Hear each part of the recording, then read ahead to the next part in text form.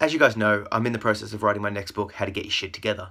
And this is basically the product of reading hundreds of self-help books, quite literally, and finding out, distilling the information and presenting the advice that I would have loved to have had 15 years ago when I was in the midst of my biggest struggle, and even to this day when I'm struggling now. But the funny thing is the more I write, every chapter that I write, it's like another 2 chapters pop up. I feel like I'm fighting against a hydra, a multi-headed hydra, that when I cut one off, another one pops up.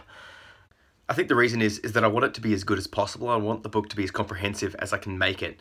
But it's going to get to a stage where I'm just going to have to cut it and be like, okay, I've got enough in there, and any more I'll just release as blog posts.